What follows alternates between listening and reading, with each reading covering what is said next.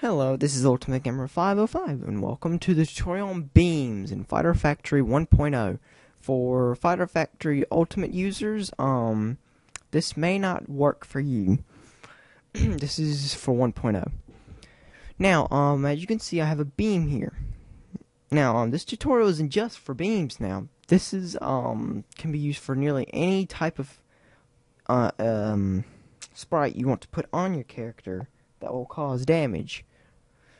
Now, we got it in the group 15. We're going to move to animations. We're going to hit this little plus button right here. We're going to name it M.U.G.E.N. And I'm going to put this in parentheses, executor. Now, the parentheses you don't really have to do. Now, for the begin action number, I'm going to make one up. Say 90910. How about that? Now, we're going to look for a sprite, executor. Okay, here we go. Perfect, right here. Now, we're going to set the time to 50. This means he's going to be up there for 50 ticks, and then it's going to revert back to normal. Now, we're going to add a blue collision box. So that means while he's doing his move, he can be hurt, because this is not really a super move. You don't necessarily need the blue box, but I would say use it so it wouldn't be so cheap. Now that you got this one, you hit the plus button over here again. I did set this to 50, right? What the? Save. Okay, now it's set to 50. Okay, now we're going to Kai-Beam in parentheses. You don't have to do the parentheses, but I'm going to do it anyway to keep organization. Proj 90911. Now, we're going to go to the group that the beam's in. Add air. Now, here it is, the beam. Now, we're going to add red collision boxes. So, it is an attack. If you don't want it to be an attack, if you just want to just put some kind of animation on your character, you can use explode state. Which that'll be very easy. Put another red collision box.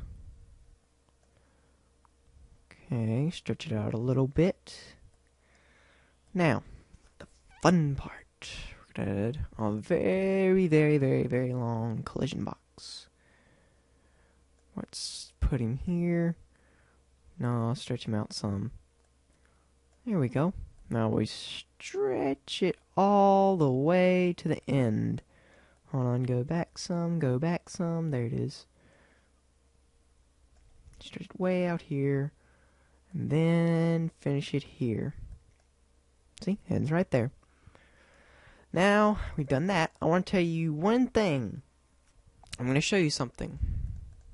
For people who don't know how to do this. Okay, see this explosion right here? See how the black around it makes the explosion look really terrible, doesn't it? Well, we can fix that. See this little guy right here? It says Alpha Editor. It's right by the trans, by this little button, by this little blue thing, Alpha Editor with the little person standing in it. Click it. Now, when you click it, this little box, this little window is going to come up. See it? Click no background, because you don't need one. Now, see, this Alpha Editor gets rid of the excess color or the bad color or the bad effects that's around it. And it's called additive or additive. See, partial additive, it leaves a little bit of the black, looks okay, but additive, that gets rid of the bad parts of the effects. See how clear that looks, how clean? It's all cleaned up. You can add that. When you're done, you put insert on all frames and it creates an A trans. Okay, now back to what we were just doing. Okay, so we got a 1 frame animation. Don't worry about the time on this one. We don't have to worry about that. This one doesn't need a trans because it has no bad sides of the effects and stuff. Okay, so we got him here. CNS. Now, I created this little bar earlier to keep organization. We're going to go to Add, Projectiles. Alright, got this set up too. 90910, state def, animation for the executor, 90910. Projectile executing the animation. Set this to 1. It doesn't mean animation, it means animation frame. That's kind of a error or something in the thing, glitch or something they forgot. But put 1 since frame of the executing animation is this. Projectile executing animation, so LM1, which is this right here. If you had 2 frames, you would put it on the one where it executes it. So if there was 2 frames and then the second frame was when you do it, you put 2 here. Animation of the projectiles, 90911, right here. Explosion animation, forget about that one. Just completely leave that one alone.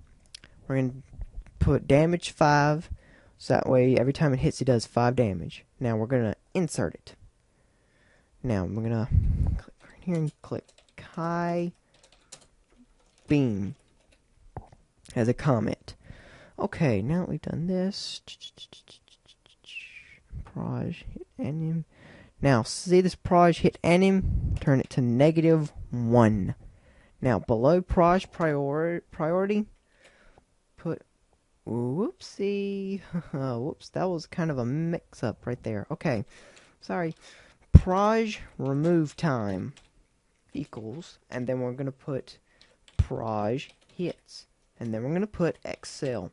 Now put excel equals 0. We don't want to go anywhere. Now see velocity down here, right here? Turn that to 0 too, because we don't want the beam moving. We don't really want it moving. Now, for the proj remove time, alright, see, alright, right here, he's going to hold his fist out for 50 ticks. So for proj remove time, type in 50. Now, proj hits equals, this time you want to put this for 100. Proj hits equals 100 means it does 1 hit for every tick, I guess. Proj remove time equals 50, so it's going to do 50 hits. Now we've done that, go to offset, which is right here in the green. Now we're going to go to this little ruler up here, it says offset view. Click it. Now, go to 90910, so we're standing like here. Go to 90911 for the beam. Frame, you can select whichever frame, we only got 1 frame here. Now you want to position it right in front of the fist. So let's try let's see, 49